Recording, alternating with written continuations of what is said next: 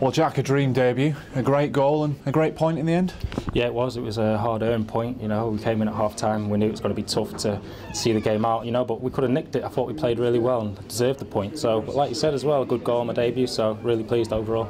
Just talk us through the goal. You managed to take advantage of some slack marking there and just get there first. Yeah, I mean, I always like to make the post run, and I managed to get a bit of freedom and just connect with the ball, and it goes in the back of the net, which luckily it did today, and doesn't come much better than the home debut in front of the home supporters. So it's good. Especially with it being your debut, what was the feeling like when you saw it hit the net? Oh, it was just just relief really. Obviously I've managed to get good contact on it, and you see in mid-air if it goes in or not, and when it does, it's just the best feeling ever to score, especially on your home debut in front of home fans. It's just amazing.